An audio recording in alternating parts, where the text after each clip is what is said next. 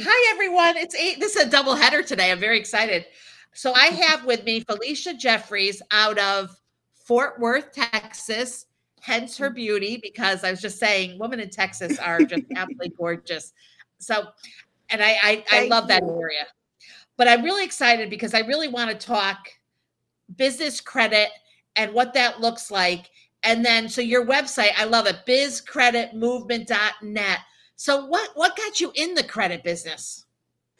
Oh my Or were goodness, you it's a I have a bit of a history as a paralegal. Oh, So in 2010, I started going to school to become a paralegal. Well, 3 months after I started school, I decided, okay, I want to start my own business. So I put myself on Craigslist, and the business and bankruptcy attorney called me, and I started working for her.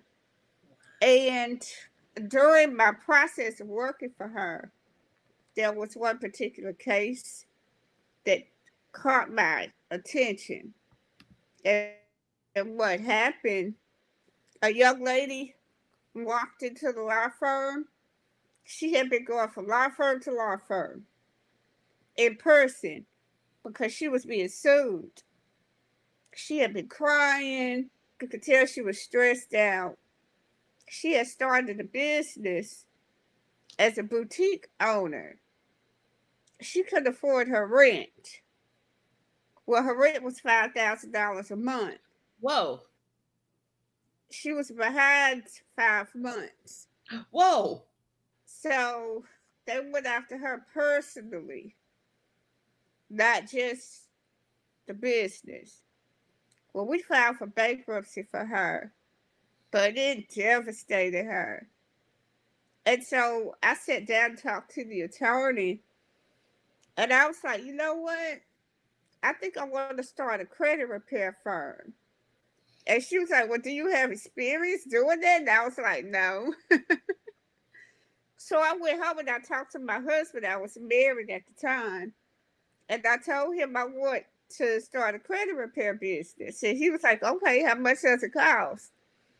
So he paid for my education to start my credit repair business.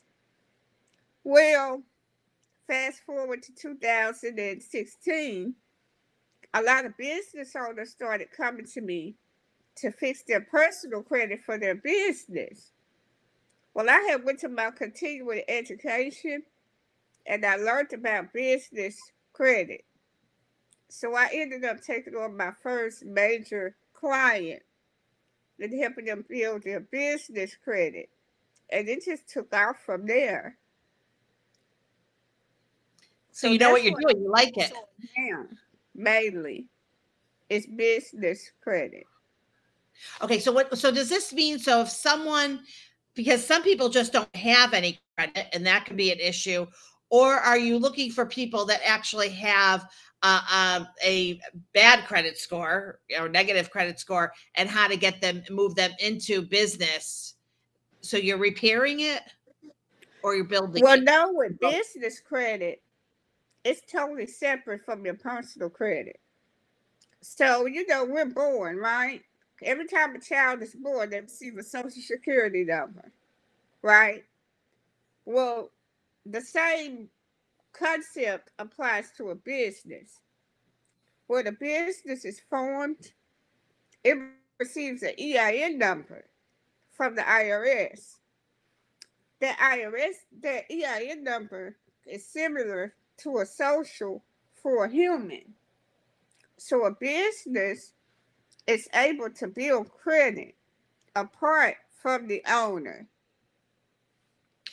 Wait, oh, I didn't really realize that. I always thought it was connected. Does the is there a connection between the EIN and the person that's starting the business as far as Well, financial? it depends on the structure of the business.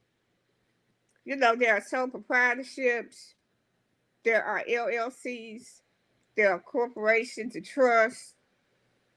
Depending on the structure of the business, the person does not necessarily have to be linked to the business. However, if it's a LLC or a corporation that's normally being formed, when a person applies for their EIN, the IRS will ask for their social. Got it. Got it. So if a person has decent credit, they start a business, how are they building that credit then? Well, the business credit isn't attached to the personal credit. A person can have bad credit and still build good business credit. They're not linked at all. Okay, I need a second to process this. I did not realize that actually. So I obviously don't know that much because I always thought that there was a connection. Do other people think, is this like news to other people in business, or am I just a It dummy? is. It's the business credit industry has been around for over 100 years. You have Dun and Bradstreet. That's the major player as far as the top business credit reporting agency or business credit bureau. So when a person receives a DUNS number for their business, they apply for their DUNS number and they start getting credit. That credit is put onto the business and it's attached to the DUNS and the EIN. They can have poor credit and their business can have good credit. Wow. So when they're getting a loan, so if they want their credit looking for a loan, is the bank or the lender looking at their business credit, their personal credit, or both? It depends on which lender you go to. So with the conventional lenders like the banks, there are laws. Now this is not to be taken as legal advice, just FYI. Got it. There are laws that have been put into place where they have to check the social of the owner who has more of the majority ownership of the company. A non-conventional lender, they may just check the business credit and not check the personal credit. So where do you fit in? Are you helping people to build the credit or repair? So I'm still confused with that part. What you actually? So we do a variety of things. So the first thing that I would do is I would have to assess a business's situation, and I have to know their goals. Once I find out what their goals are, then I know what route to take. But the thing that we focus on in most of the cases is building business credit. Okay. Apart from the owner, so that they won't have to use their personal credit in most situations. And what are some ways to build business credit? Is that similar to like getting loans and paying back, or getting open account and paying back suppliers? That's a good question. It's a bit different from building personal credit. So it's a 4-phase process. And it starts out with vendor credit. Vendors are companies who extend credit for their product that a business purchases. Normally, there are net 30 terms. What that means is a business will apply for the credit, they'll get the merchandise, and they have 30 days to pay it off in full. That's the first process. The next process is fleet cards. Those are gas cards. Oh. A lot of people are like, well, what would I do with a gas card?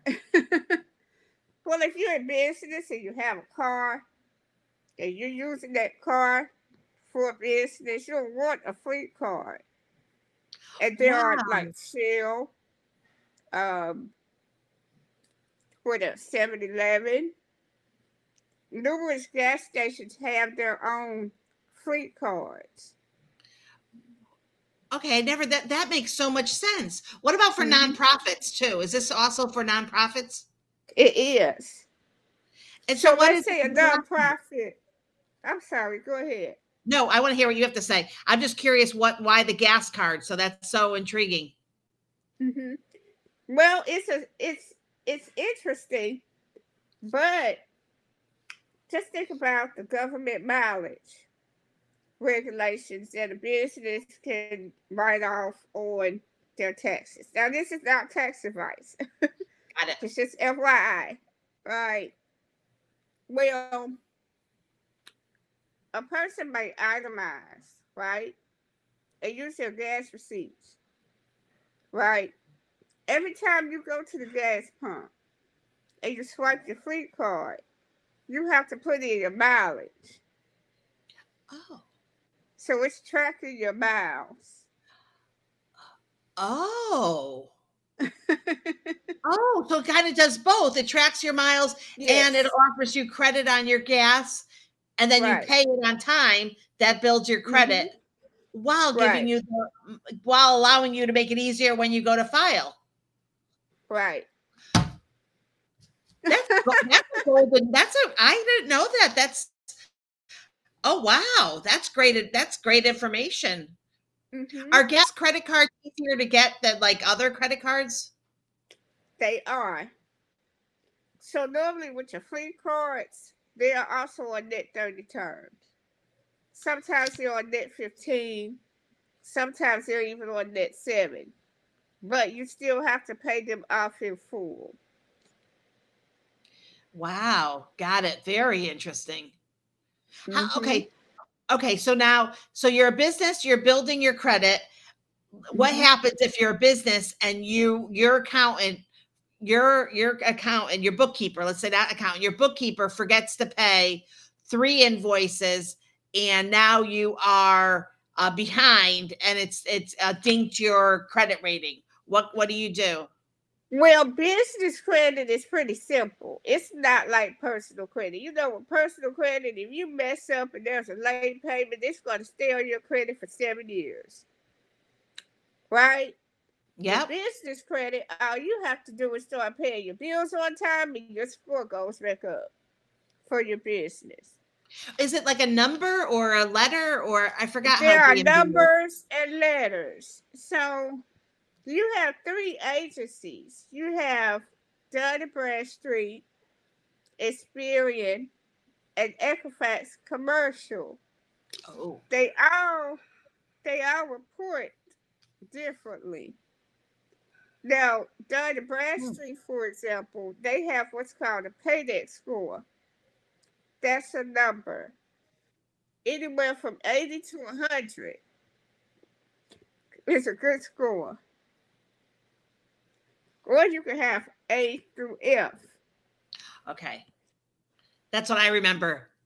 A number 2, like 5A1 or like numbers like that, right? No, they're not 3 digits. They just go up to 100. Okay. And then what's the other one? Because there's 3, right? Yes, the other ones have letters. So there's A through F. So anywhere from a B, an A or a B, sometimes a C. I wouldn't advise anyone have C. Business credit. Why? It's like a grade in school. Okay, so so C is not good. But when do they? So would a business hook up with you in the beginning to build it, or when they need help because they have problems? Normally, it's both. Okay. Normally, when a person comes to us, they don't know they have problems.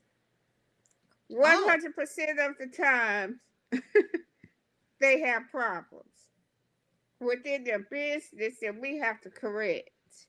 Wow. Once we correct the issues, then we're able to build the credit. It's like building a foundation on a house. Well, not the foundation, but it's like building a house, right? You have to have the proper foundation. If the foundation is shaky, you've got to have a shaky house. Okay, so then what about COVID-19 now? So COVID hits and businesses have all of these, some businesses are doing great, and because of COVID, it helped their business, or they pivoted and they were able to do some different things. And then some businesses are unable to pay some of the bills that they had, or they were unable to. I'm in the logo merchandise promotional products business, imprinted pens and mugs. So I know that all of a sudden companies couldn't deliver their product, but maybe it was printed and they still owed the supplier. So what's going to be happening to credit and the look of business credit from the last 8 months? That's a good question. There's been a trend that I have noticed with the suppliers to where they're changing the way that they extend credit. Now they're making people put skin in the game. So they'll want people to buy product from them first on a consecutive basis for like 60 to 90 days consecutively. And then they're looking to extend the credit. Or either we have to go through more red tape to get to the people in the credit department and have them look at bank statements, and because they want to see that the business isn't going to default or the credit. Right. That's interesting. What about public utility companies? Your electric company and those kind of bills, your gas company, if you need that. Does that affect your business credit too? It does. They do report. So, for example, like your phone bill, they report to the Business Credit Bureau. Sometimes they don't report to all of them. Some of them may just report to Experian, Commercial. Some may only report to Dun and Bradstreet. Some may only report to Equifax. The interesting thing is that they're not connected to each other. So if you want to, it's not like personal credit. They're connected somehow. And if there's a bad mark on one, and you have it removed, then the others will go and remove it. That bad mark. It's not like that in the business credit industry. I have a question. So now there's so many people that are doing these online stores and using Shopify, and Shopify has also been loaning money. So they become a lender. Do they look too for business credit and what that looks like? They don't really have to. They are the type that look at the merchant receipts. So they're able to see what the business has coming in, and that's how they know how much credit to extend. Whoa, that is really a whole different ball game. Mm-hmm. Wow. Wait a second. That is really interesting to think about that. So do you think Shopify, when they started, thought that knew that at one point they would be lending? With a company like that, I'm sure they had a plan. And somewhere in that plan most likely was the intent to lend to their merchants. Holy crap. That's really interesting to think of that. And now it makes me wonder what other companies like Shopify, so e-commerce companies that do the e-commerce billing have access to know. Well, that would be QuickBooks too, right? Right. Does QuickBooks lend money? Well, with the paycheck protection program, QuickBooks did get involved with that. Oh, I didn't realize that. Oh, that is interesting. So they were lending money then through the PPP? Yeah, through that platform, a business could apply for the paycheck protection program money. Talk about changing in the credit industry. So where do you think where do you see credit now in the next 5 years? That's interesting because I've been following the trend with digital currency, and there's a lot of talk, with them getting rid of, change, and it's interesting because from what I see, that everything tends to be flowing towards a digital type currency. Seriously? And as far as credit is still going to be necessary because a lot of people cannot afford to pay the amount of pocket expenses that's necessary for growth. I don't see credit going anywhere. That's so Now, interesting. how they choose to monitor a business to see if it's credit worthy, I do think that would change. Interesting. I do too. So you mentioned the oh my gosh, what is the name of the one that everyone knows, the cryptocurrency?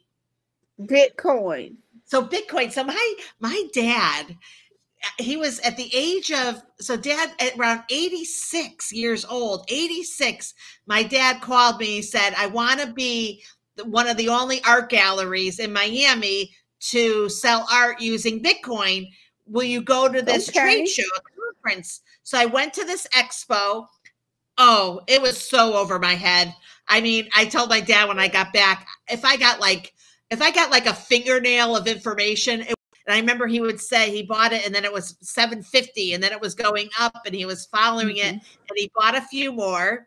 I'm not even sure where they are right now. And if, you know, if my brother has, I don't even know, but my dad really believed in the Bitcoin, and he had big signs. We take Bitcoin. The other day I was I was at an ATM and they offered that you could buy Bitcoin. Uh-huh. Have you seen PayPal that? has transitioned to accept, No. and Bitcoin went up. Their coins went up because they were hovering around $10,000, $11,000, and they went up to a little bit over $13,000 per coin. Recently? Yes, recently, a Oh few my days God. ago. My dad, he's up in heaven, but he would be like, I told you, Adrian. I could hear him. He I told you. I would. knew. That's interesting because actually, if someone has Bitcoin and they pass away, where does that Bitcoin go? That's like, you know, that's an interesting issue, I guess, for a state, because Yeah, I don't know how that works, but I know my I can dad has said, imagine. what was Hopefully, that? they have a Bitcoin wallet. Hopefully, Well, they have my a dad would wallet have that they could Coinbase. pass that wallet on possibly to their heirs, you know? I'll have to ask about that. That's interesting. Thank you. That's really interesting. You're Coinbase. welcome.